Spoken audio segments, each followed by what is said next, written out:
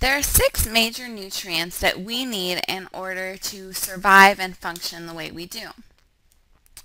They are carbohydrates, fats, minerals, proteins, vitamins, and water.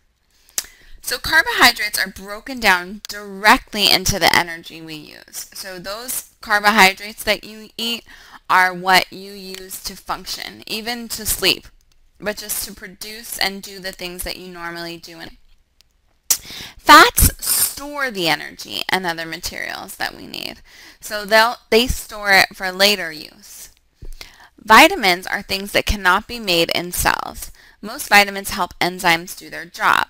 So vitamins are things that go into our systems that help us to be healthy. For example, vitamin C.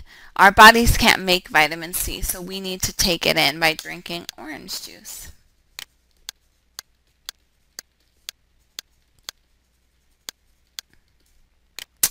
Minerals are used to make your muscles function properly.